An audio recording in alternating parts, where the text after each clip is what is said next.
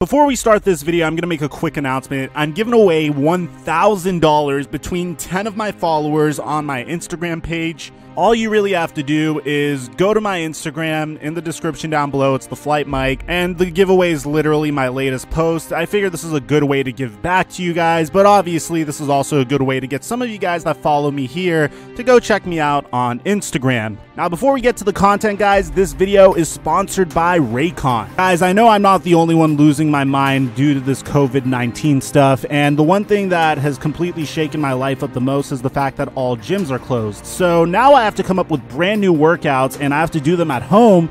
But even more so, I need to figure out a way to listen to my music without disrupting the rest of my household. And typically I'd have a lot of difficulty doing that because most earbuds would slip out of my ear, or I would be able to hear everyone else's racket as I'm working out and would completely disrupt my workout. But that's why I love the Raycon Everyday E25 earbuds, because they're these two beautifully designed earbuds that, first of all, slips right into your ear, and then second of all, you don't hear a single thing once they're in your ear. They're completely noise isolating. I love using them for when I work out, and I really enjoy using them for when I'm editing videos. And furthermore, they're so inexpensive. They're a much higher quality earbud than any other earbud on the market, and the sound quality is significantly better. They also gave me a 15% off code for you guys to use, so either click my link in the description down below or go to buyraycon.com/flightmike for 15% off. And thank you to Raycon for the sponsor. So,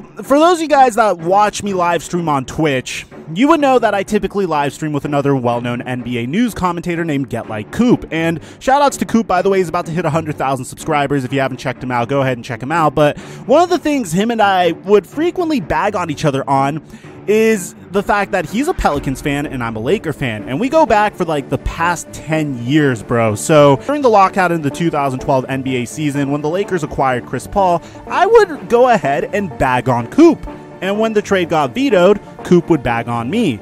And more recently, when the Lakers traded for Anthony Davis, I would bag on Coop, you know, saying that we stole your superstar, and he would bag on me, saying that we absolutely robbed the Lakers of all of their young assets. So there's a little bit of a rivalry between us, but the reason I'm telling you this is Coop said something and implanted something in my brain that absolutely terrifies me, and that's the fact that Anthony Davis could potentially leave, and he hasn't been saying anything to make Laker fans feel better about that. Every time he has been asked about the future, he just talks about the present. He literally said recently, I have no idea about free agency right now. I'm worried about this season and what I can do to focus on helping the Lakers win this year.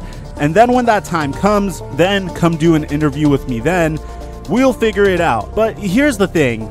We're going to talk about two things here. One, the media will absolutely do anything to create a narrative that Anthony Davis will potentially leave the Los Angeles Lakers. And the thing is, the Lakers are in a situation where they put all of their eggs in the Anthony Davis basket. You forget, this isn't like a superstar. This isn't the Dwight Howard situation. The Lakers didn't give up a injury-prone center to get a superstar and have that superstar potentially leave. No, the Lakers essentially handicapped their future and present, assuming that Anthony Davis leaves, in order to acquire AD. Meaning, if he leaves, that means Lonzo Ball, Brandon Ingram, Josh Hart, and multiple unprotected first-round picks, which are going to come into play literally like 3 years from now, when the Lakers are probably not going to be relevant anymore anyways, or unless, you know, barring something unforeseen, a signing of a superstar, LeBron James miraculously performing like he's Tom Brady and still being productive into his 40s, this trade could absolutely doom the Los Angeles Lakers if they don't retain Anthony Davis. And Anthony Davis is being cold-blooded. He is doing the Lakers no favors. He is not even giving the slightest idea that he might re-sign. Many people in his circle are saying, look, there's no point of AD leaving. Where would Anthony Davis go if he could go somewhere? You literally recently moved from a smaller market in New Orleans, although a beautiful city, by the way. I was about to visit it before the entire pandemic, but such a beautiful city, such great culture over there. But he moved from New Orleans to a place that not only is contending for a championship, but is notorious for being a phenomenal place to live and a great place to grow your entertainment brand and your personal brand. So Anthony Davis could win championships potentially down the line, and also focus on his life after basketball. He could be the face of the Los Angeles Lakers, and he could be the next great big man for the Los Angeles Lakers. I don't know if there's a team out there that could potentially offer him a better deal, especially considering the fact that the Lakers could offer him the best max contract possible. But with that being said, now we have to look at the other side, and then I'm going to give you my analysis. Anthony Davis recently listed his house in California with an asking price of $7.995 million in Westlake Village, California. So that's causing a lot of Laker fans to get scared, because initially we heard rumblings about Anthony Davis potentially entertaining the idea of going back to Chicago and playing for his Bulls. But again, bear in mind, I'm going to always be honest with you guys as a news YouTuber. The media, especially now that there's a pandemic, will do absolutely anything to get your attention and create these narratives just to get you to click on their content and invest in their content. Don't believe everything you hear. There's better analysis here, and I'm going to give it to you guys in just a second. There's something that I need to draw. There's a parallel I need to draw to this. And that's the fact, and this is probably what scares me as a Laker fan, is about 3 years ago when LeBron James was in his final year with the Cleveland Cavaliers, well, he went ahead and listed his Cleveland home for sale. And initially, of course, whenever an athlete posts his house for sale, there's this assumption by the media that he's about to move because he has to live somewhere. And here's what ends up happening. LeBron James lists his house for sale. He says nothing's going to happen. We'll see what happens after the season. Later on, he starts looking at schools in the Los Angeles area with Savannah. You know, where should we put our children in if we ever go to LA? There's some rumblings about him potentially joining the Clippers before he joins the Los Angeles Lakers on the first day of free agency in 2018. You get where I'm going with this. So as a result, a lot of Laker fans are scared. But here's the thing that you have to realize. In addition to this, not only does this draw a parallel to something that we've experienced recently where a superstar left a contending team. Yes, the Cavaliers were technically a contending team, even though they were on the tail end of their contention, to join a new team that had no prospects whatsoever.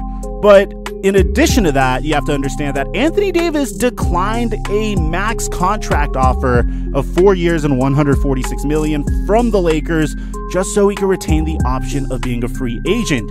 My man has leverage. This guy has the entire fate of an organization on his shoulders. Dude, if Anthony Davis leaves, do you think Rob Pelinka is still going to be the general manager of the Los Angeles Lakers?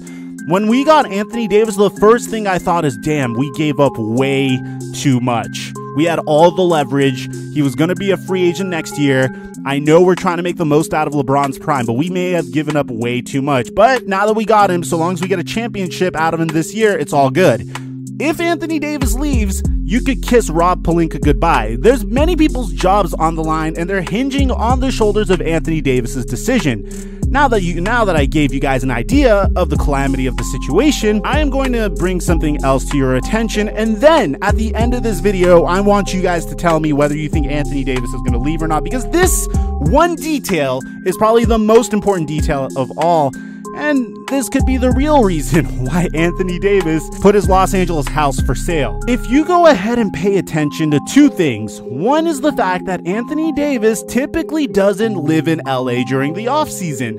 If you pay attention to this other detail, Anthony Davis bought his house initially for $7.479 million in 2018. And if you pay attention to this, Anthony Davis bought this house during LeBron James's first year when LeBron James was trying to swing a trade to get Anthony Davis during the trade deadline to salvage his first season with the Los Angeles Lakers. That didn't end up happening. And now Anthony Davis is flipping it for $7.995 million.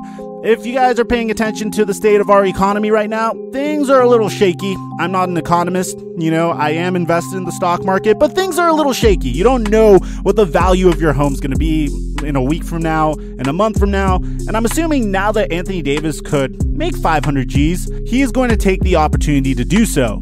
Now, furthermore, Rachel Nichols actually agrees with this, and she even had this to say. Anthony Davis is not even living in this home during this season because it's way too far from the Los Angeles Lakers practice facility. The odds that AD leaves Los Angeles is at 0.0%. There's multiple reports that says Anthony Davis is considered to be a lock to stay in Los Angeles, and he is expected to stay in LA for the remainder of his career, even when LeBron James retires. So there's two sides of the coin. Which side are you believing? Are you believing the reports that are saying he's most likely going to stay, or are you a little sketched out by his behavior? If you ask me, I think if I'm Anthony Davis, I just put myself in his shoes. There's no other situation that could potentially be better than the situation I'm in right now. So I'm going to probably stay in LA if I'm Anthony Davis. But let me know in the comment section down below what you guys think. Aside from that, guys, I'm your boy, TheFlightMike, and I'll catch you guys on our next upload.